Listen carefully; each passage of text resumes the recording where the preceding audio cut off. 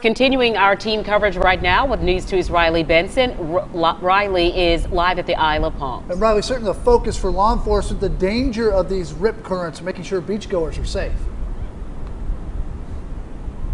Yeah, Brendan, Carolyn, you can see behind me there are some people out here on the beach, even in the water.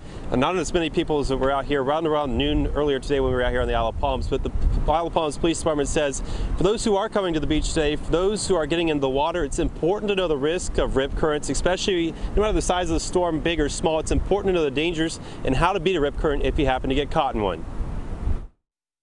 Tides do look kind of dangerous, and I don't know, I don't want to go in the water. Beachgoers excited to hit the beach to get a close-up look at the approaching storm, but say it's important to understand the danger.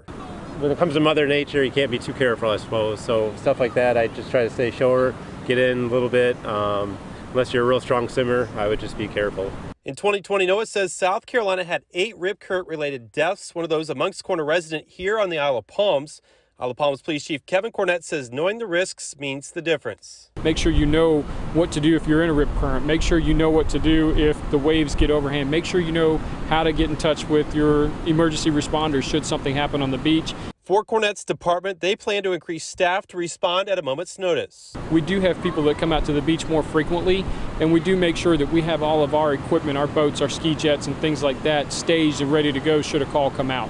A holiday week on the Isle of Palms means larger crowds. Cornett says rip currents are likely to last at least through the first part of the week, something that beachgoers should keep in mind. Or make sure that you have people out with them. Use the buddy system.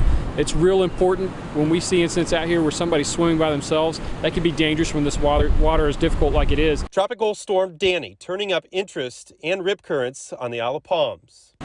Yeah, be careful with the waves. Those are kind of crazy. Have fun, still enjoy, don't let it ruin anything for you, just be careful. And if it looks too rough, don't go in the water.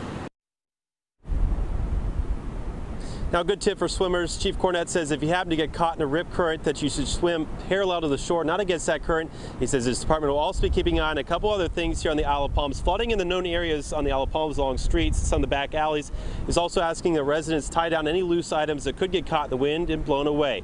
Now reporting live from the Isle of Palms, Riley Benson, Count on 2.